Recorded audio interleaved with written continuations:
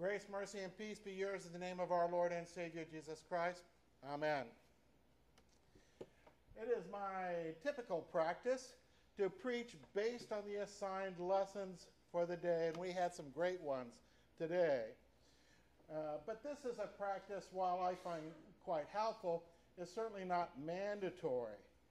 And from time to time, one is called to break their regular practice, and today is one of those days. The council asked if we could do a worship service, which was basically a hymn sing, which we've been doing, and it is a really good idea and a fun idea. However, if you just think about those readings we just had, none of them really talk much about singing or music, do they? So I have selected a free text for the sermon, and that is Colossians 3:16, which reads, "Let the word of God dwell in you richly, teaching and admonishing one another in all wisdom, singing psalms and hymns and spiritual songs with thankfulness in your hearts to God." Here ends the reading of our text. May God add his blessing to the reading of his word. Amen. Music and singing is found all the way through the Bible, from Genesis to Revelation. The first explicit reference is in Genesis 4:21, where we read that there was a man named Jubal. Jubal is called the father of all those who play the harp and flute. In this case, of course, father does not mean biological father, but it means something more like founder. And he was basically a world-famous musician. There is your first superstar singer. And people around the world tried to copy him. The first hint of a song is actually before Jubal.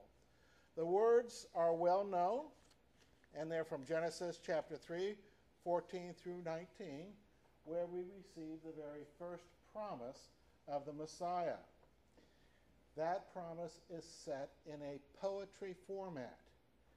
In other words, they are written like song lyrics. That it might have been sung is not too big a stretch. Not only are songs simply more memorable, but many of the prophets in the Bible actually sang their prophecies. The songs were, and indeed still are, used as songs.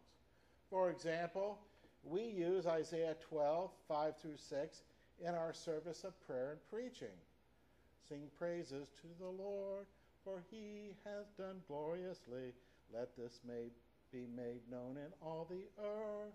Shout and sing for joy, O inhabitants of Zion, for great in your midst is the Holy One of Israel. You know, that's in that prayer and preaching.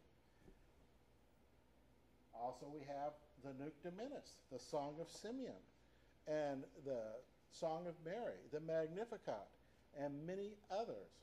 So these things are set with the idea that people would sing them. We are also told in Job that the angels were singing as God created the heavens and the earth.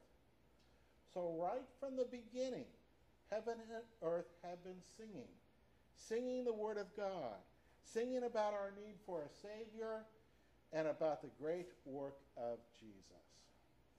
We also find in Revelation that the singing continues in heaven. Heaven is a place of song.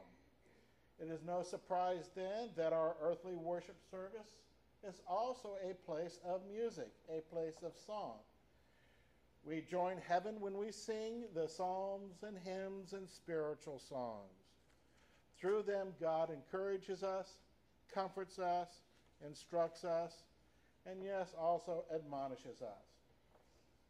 The prophet Isaiah tells us that the second coming will be a time of song.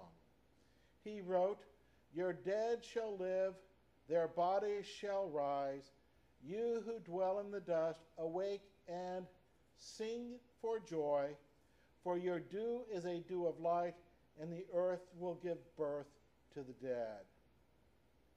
It is no surprise then that Martin Luther held singing and music in general in such high regard. He once wrote, "I truly desire that all Christians would love and regard as worthy the lovely gift of music, which is a precious, worthy, and costly treasure given to mankind by God." He goes on, he says, "The riches of music are so excellent and so precious that words fail me whenever I attempt to discuss and describe them. In summa, next to the Word of God, the noble art of music is the greatest treasure in the world. It controls our thoughts, minds, hearts, and spirits." At least in the Lutheran Church, we have followed Luther's suggestion. Our Lord Jesus sang as well.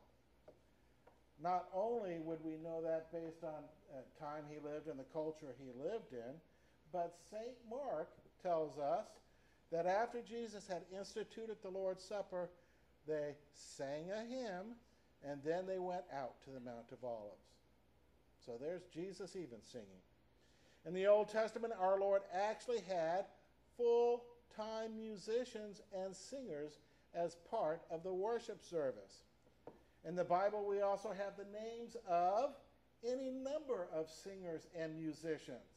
People like, and you'll have to bear with me with these because this is a bunch of Old Testament names, but Chenaniah, Heman, Jeduthun, Shemaiah, Azrael, Milalai, Gilalai, Mai, Nathaniel, Judah, and Hanani.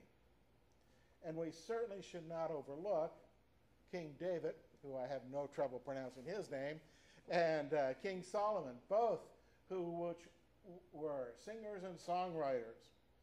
But this is only a partial list, and a very partial list. Think about that. Isn't that amazing that so many singers and musicians receive positive mention in the Bible? That in itself should teach us of the blessings that we receive through music and song. As our text indicated, song remained an important part of the apostolic church's life. So Paul and Silas were able to comfort and encourage themselves while they were in prison by praying and singing hymns to God. The text goes on to say that the very music of the church was also a witness to the other prisoners as well as to the guards. And this, the church was not simply reflecting contemporary trends because, of course, like us, people in Rome sang, but they were actually being faithful to the command of God. Jeremiah wrote, "Thus says the Lord," it's God speaking now, "sing aloud." This is the command to sing.